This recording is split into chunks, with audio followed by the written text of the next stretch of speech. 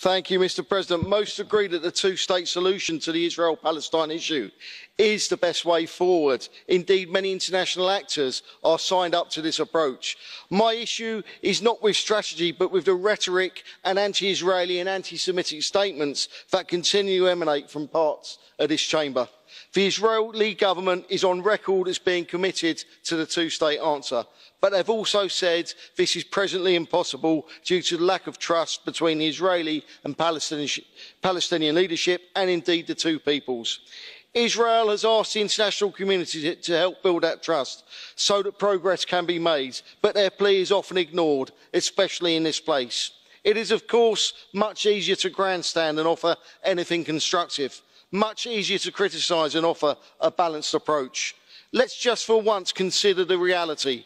Israel has understandable security concerns and indeed its very survival. Many neighbours call for her destruction at the very time that Hamas sits on Israel's borders, fomenting death and destruction. There are constant terrorist attacks against Israel's civilian population, and they recognise the rise of anti-Semitism around the world, not least in this place.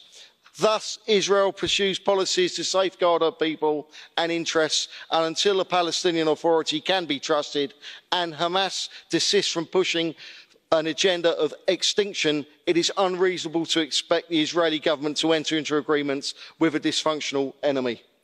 I recognise that Israeli settlements are a major obstacle to a lasting agreement, but the international community must do more to give her government the necessary sense of security to make tough decisions.